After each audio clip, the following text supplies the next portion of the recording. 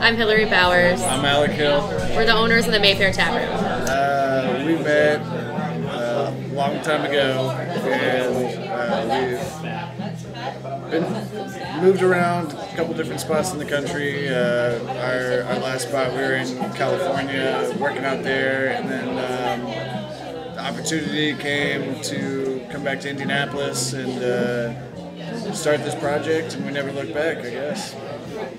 We have been talking about opening a restaurant together for a long time, and yeah, like Alex said, the opportunity came to move to Indianapolis and chase that dream. So we got in the car and trekked over. We will have been together for 9 years on October 31st of this year. I've always loved the area. You know, I grew up in Indianapolis. We love the building. We love the history behind the building, and just wanted to put in the work and really save the history of this corner.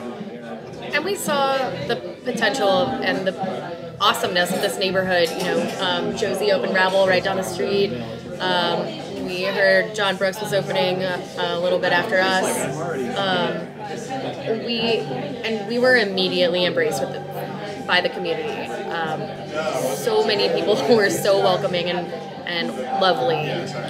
We fell in love. And we live around the corner, so that helps. And we bought a house 4 blocks away.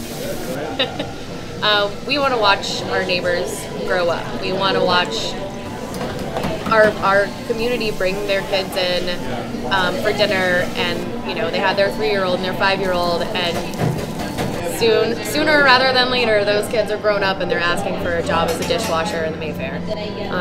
We want to provide a space for this community that just is a nice, comfortable space that people know anytime they come in, they're going to see somebody they haven't seen in a little while, and that they want to catch up with. And the food and the beer, it's secondary. I mean, it's amazing, don't get me wrong, but it's secondary.